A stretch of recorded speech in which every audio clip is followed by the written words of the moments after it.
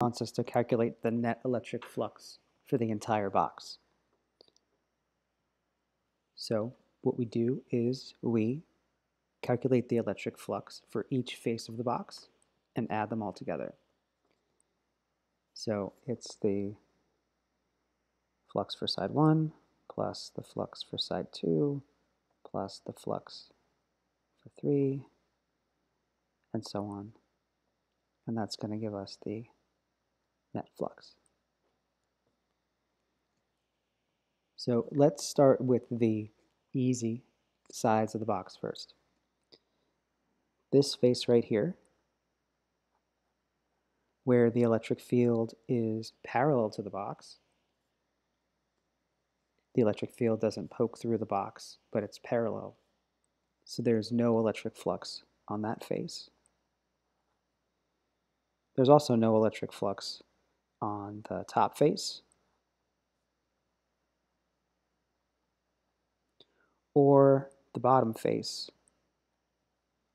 and the other backside face. So those four sides on the box have zero flux. All we really have to worry about is the other two sides, the right end of the box and the left end of the box. Just those two faces. So on the left end of the box, the flux is going to be the electric field times the area. The electric field is 400 volts per meter. And the area is going to be, let's see, this side right here is 2 centimeters. And this side right here is 3 centimeters. So that is going to be 0.06. Let's double check. 0.02 times 0.03. Oh, silly me. 0.0006 square meters. So that area times 400. Whoops, made a mistake there. 0.02 times 0.03.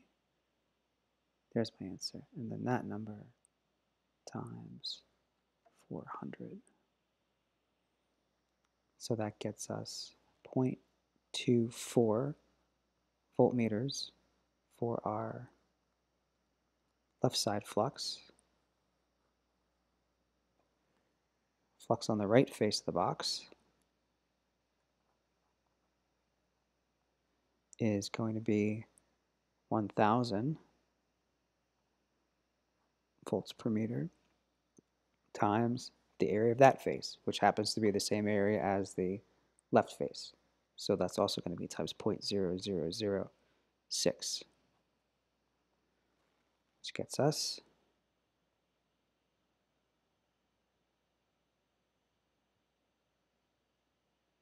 0.6 voltmeters for the flux on the right side. And then the total flux is going to be the sum of the two. But I did make one little mistake, and that is that on the left-hand side, the electric field is going into the box.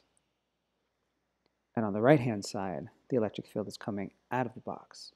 I neglected to take into account the direction of the flux. On the left-hand side of the box, the flux is negative. So that's negative 0.24 voltmeters.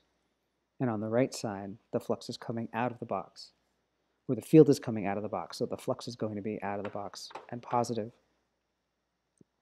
which gives us positive 0.6.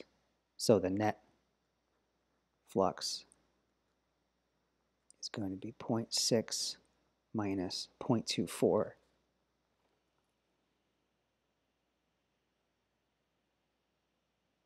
Which is going to be 0.36 voltmeters, which is choice 2.